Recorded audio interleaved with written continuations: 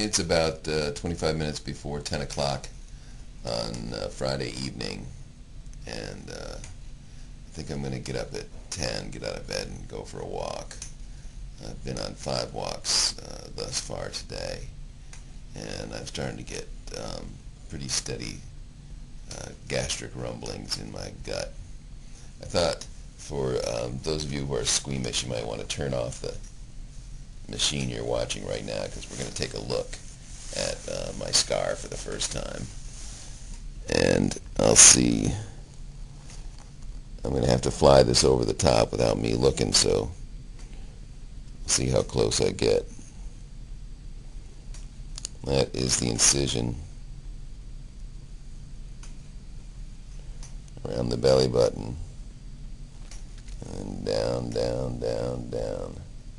This over here is where they had a drain that is still seeping a little bit, so they've got a patch over it. And this over here is the famous colostomy itself. The dark red thing is the actual opening.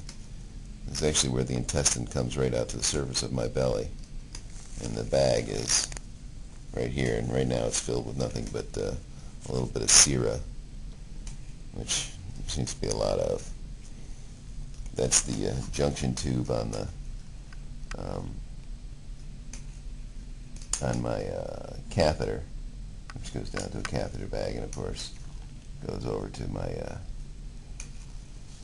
the outside access to my bladder. So there's the guided tour of the wounds of Tom Grazer.